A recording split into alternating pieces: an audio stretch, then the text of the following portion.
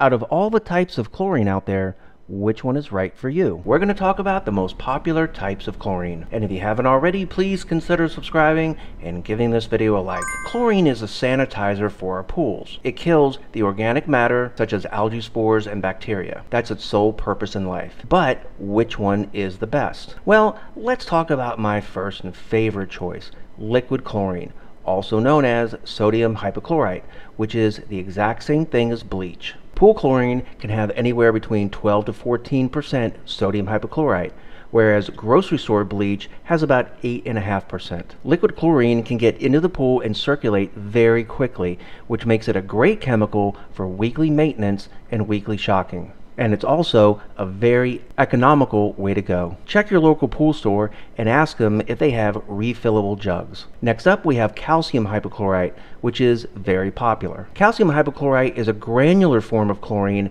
and is sold as either normal chlorine or shock. Calcium hypochlorite is a great type of chlorine to use if your pool is cloudy or green, but there's a catch when using calcium hypo. It does contain calcium, which can increase the hardness of your pool water. So if your fill water is hard, you might want to reconsider using it for weekly maintenance. Next up are the two types of stabilized chlorine, Dichlor and Trichlor. These types of chlorines are great when your CYA or stabilizer is low and you need to get both chlorine and stabilizer into your pool very quickly, such as after a heavy rain or a new fill. Dichlor and trichlor should be considered specialty types of chlorine and should only be used in limited circumstances and amounts. They will raise your CYA very quickly and should not be part of your normal weekly maintenance. And last, we have lithium hypochlorite. This type of chlorine dissolves very quickly and does a great job of killing organics in the pool. However, its much higher price